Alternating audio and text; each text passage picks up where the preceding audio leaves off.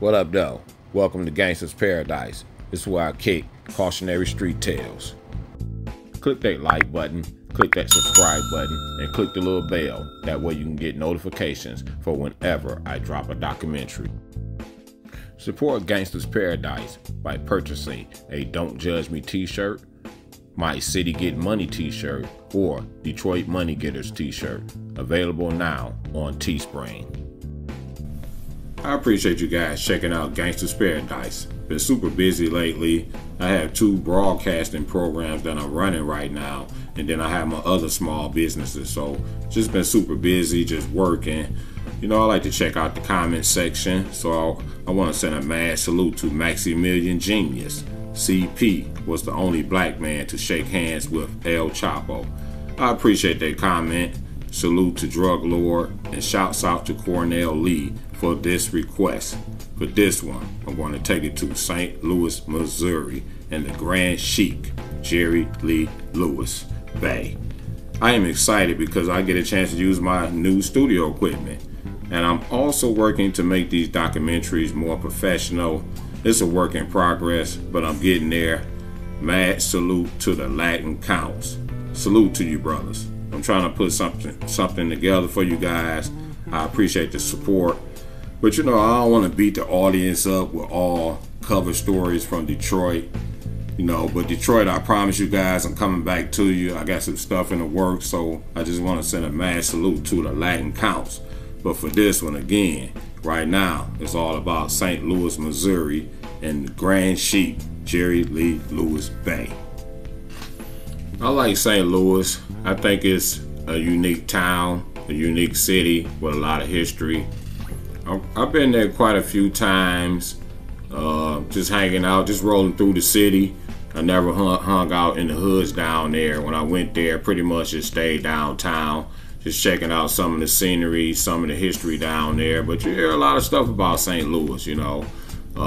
They consistently on the news with you know, crimes that goes on down there, and they always highly rated when it comes to national ratings, when it comes to crime. So you know, they get down and dirty down there.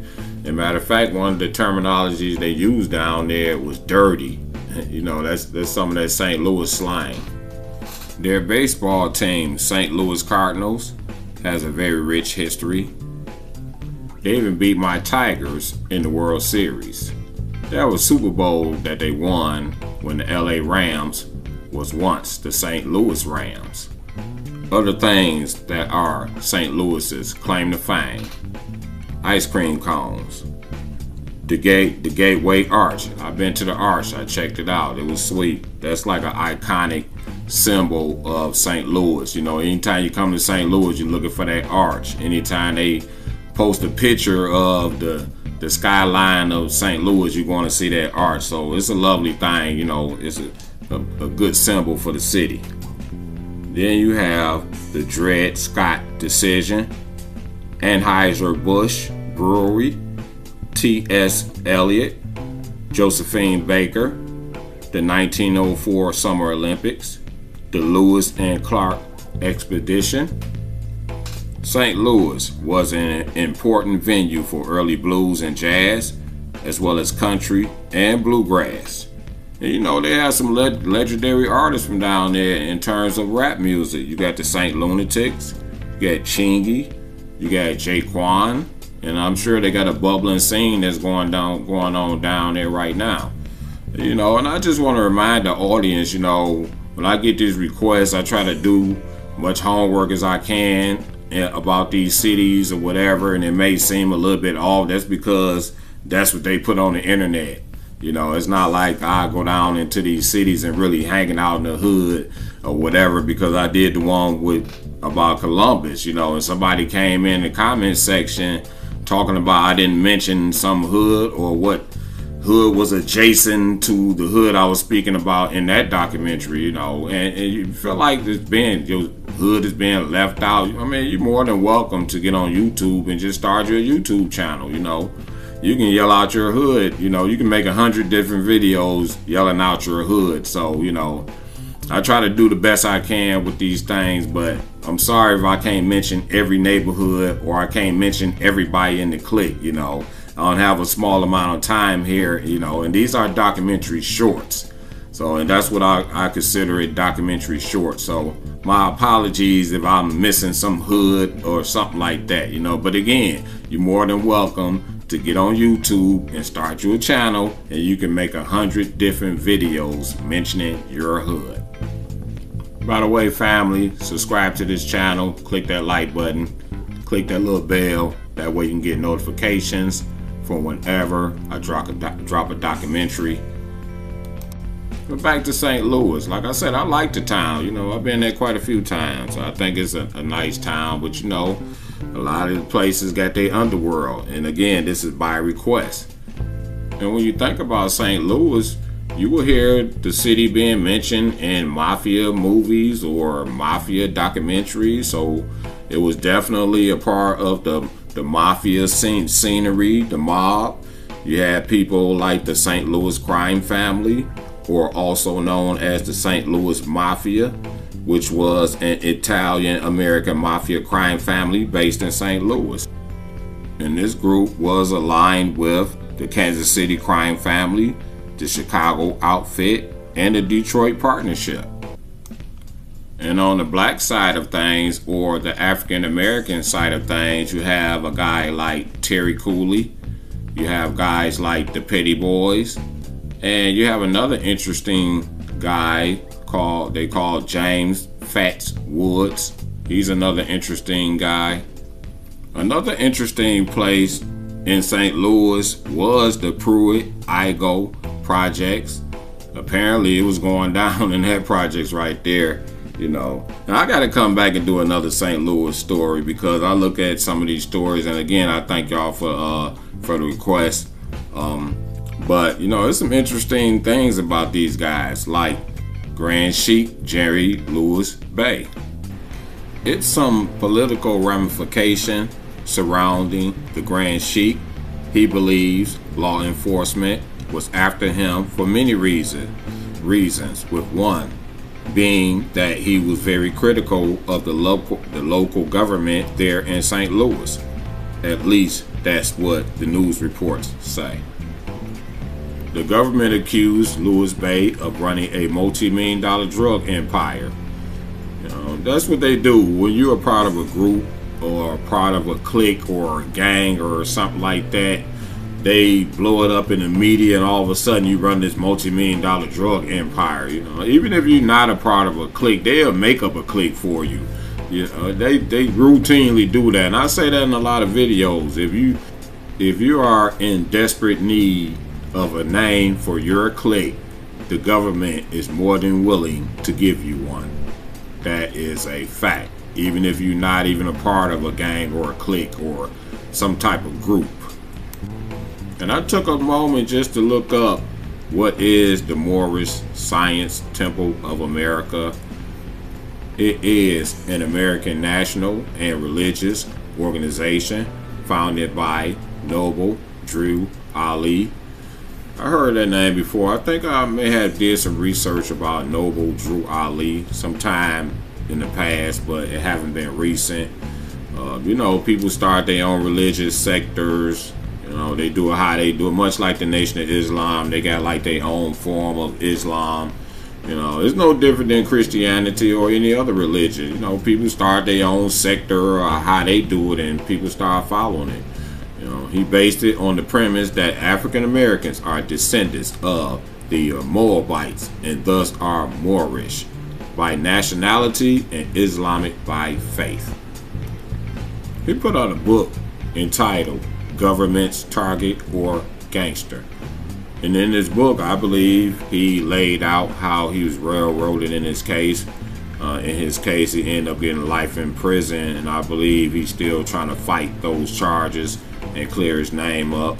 But he wrote this book while being locked up, Government's Target or Gangster. So according to him, there's a lot of political ramifications surrounding his case and why they came after him. Click that subscribe button, family. Click that like button. Click that little bell. That way you can get notifications from whenever I drop a documentaries. And go check out my other documentaries. You know, I got other good cover stories. Go check out my last one where I took it to Columbus. You know, I got a lot of great cover stories already out there, so go check those out as well. Cherry Lewis-Bey was the Grand Sheik of the Moorish Science Temple of America. In the 1970s, he was known as a major drug dealer. When I look into those stories in St. Louis, it was going down in the 70s, particularly around that project, the Pruitt-Igoe project, housing project. It was going down out there. In 1978, he was paroled, and in 1979, he legally incorporated the Moorish Science Temple of America in Missouri. And he started making political connections. You know, this is where it gets tricky at, and this is why he believed that he was targeted, because he had so many political connections. He had so many connections, and he was being critical of the government there in St. Louis. You know, when you in a religious sector and you got people believing in what you're saying and you building a following and you got political connections, yeah, eyes are going to be on you. But you know, according to these news reports, they always consider him a drug dealer. You know, he established political ties with U.S. Congressman William Clay of Missouri, Mayor Vincent, can't pronounce the last name, of St. Louis, U.S. Senator Christopher Dodds of Connecticut, Mayor Harold Washington of Chicago, and the list goes on and on and on. You know, he had a lot of connections politics-wise. You know, he even had connections with Minister Lyndon O. Pendley of the Bahamas, U.S. Ambassador to Morocco David Robbins, Morocco Ambassador to the U.S. Mato Jarrillo, Morocco Minister of State Moulay. You know, this guy was on some international stuff, but you know, that goes along with the era if you're talking about the 70s. But it looks like this guy had been around for a long time, because around January 1991, Lewis-Bey and 14 others were indicted under the racketeering laws. They hit him with the RICO. You know, they come with that RICO, they talking about a lot of time at that point, because they accusing you of running a continuous criminal organization. I did an episode titled Family Cartels, and I talked about a pair of brothers out of Detroit named the Powell Brothers, and they were a part of the Moorish Science Temple religious sector. I'm not saying that these cases connected with the cases that happened in St. Louis back in those times, or any type of connection with the religion or the church or anything, but you know, these guys be religious, balling religiously. They're in the Christian church, so you can't knock people religions, you know, because you got a couple of hustlers going through there. But you know, I want to remind everyone that this is intervention and prevention. You know, I'm not about promoting the next Kingpin, or you know, talking about violence or promoting violence and shoot 'em up, bang bang, gangster gangster. You know, and I understand that people really want to hear that type of stuff, but I'm not here to actually promote that. I'm really here to stop people from actually following that manufacturing line of kingpins and ballers. I'd rather have a manufacturing line of executives and people with trades and building equity over time. Making sound investments that grows over time. That's just how I think as a business person. Like I say, I have small businesses, you know, so I got to think on the business level. So I'm not here to actually promote the next person being the next Kingpin. And make sure y'all go to Team Spring and support Gangstas Paradise merchandise, t-shirts on deck, you know, raising funds for a special project.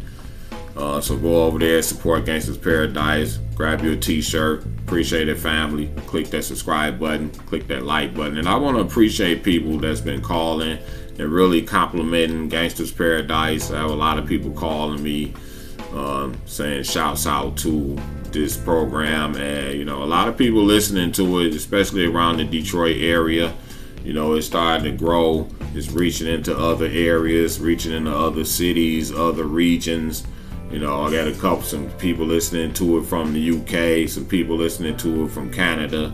You know, so it's starting to grow. Like I say, it's a work in progress, but I do appreciate the compliments I get in the comment section. I appreciate the compliments, people calling me and telling me they like the program, they like the cover story. So I appreciate y'all really checking this stuff out. You know, I got a lot of content coming, so, you know, just be ready. You know, I'm just gonna be coming at y'all. You know, I got so many cover stories. You know I tell a lot of Detroit stories. You know, that's because I'm from there, and I'm sort of like grassroots, and a lot of people listening. You know, a lot of people listening and seeing what I got to say. You know, people leaving comments in the comment section, say I'm not shouting them out or whatever, you know, but, you know, I'm putting my head together with a lot of people, you know, and come up with something special. So we're going to keep working at this. And like I said, it's just a brand that's just consistently growing. So I appreciate all that. But as it say here, his introduction into the drug underworld, Jerry became involved in selling 8 balls, quarter spoons, and half ounces of drugs. You know, when people do cover stories and they talk about drug dealers, and they mostly talk about kingpins, and to me, all is money. I don't care if you're selling 8 balls or you're selling kilos. You know, all this stuff money to me. You know, that's just my opinion. Other people may think differently. You know, but like I say here, in a short time, he was able to reach multi-millionaire status. You know, obviously his thing took off, and rather quickly. You know, he started catching cases. In 1972, he was arrested on federal drug charges, entering a plea of guilty.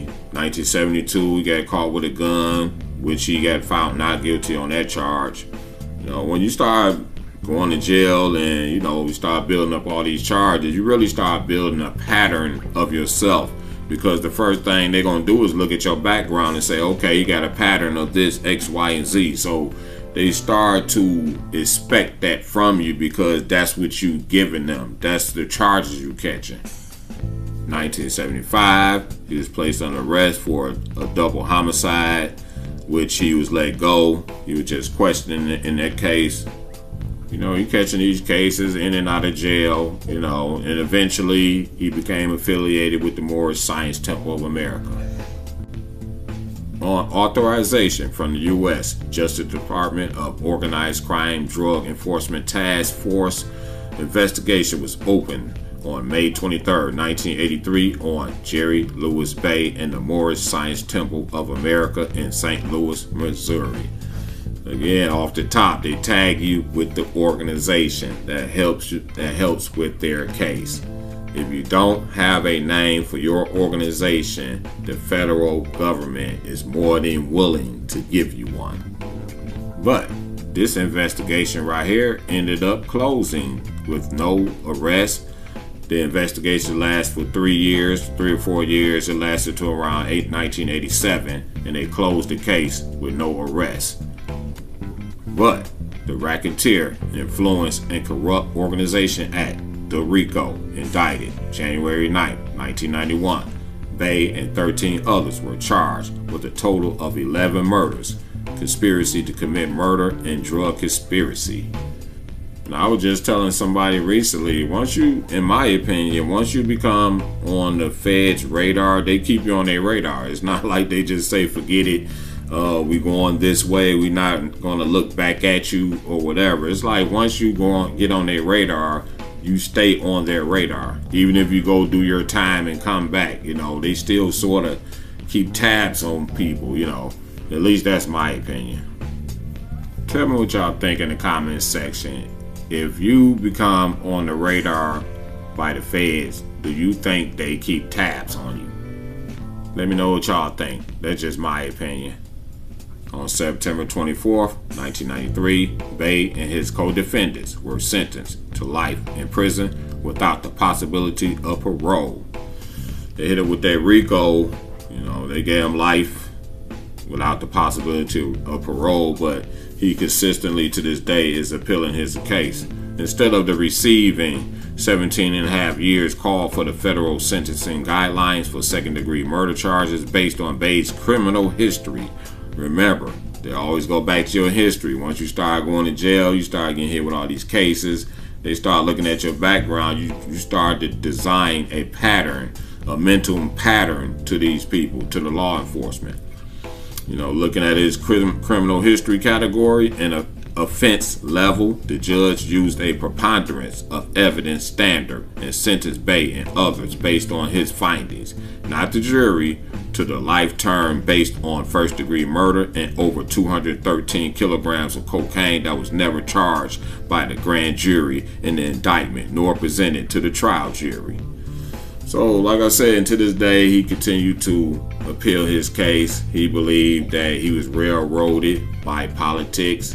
You know, he's making a lot of connections with people internationally, locally, congressmen, dealing with all these mayors and really spreading the brand of Moorish science, Alledgely. But to this day, he's continued to appeal the case. This is Gangsta's Paradise. Share this episode. Click that like button. Tell a friend. Subscribe to this channel. Be looking for more content, family. It's coming at you. One love, family.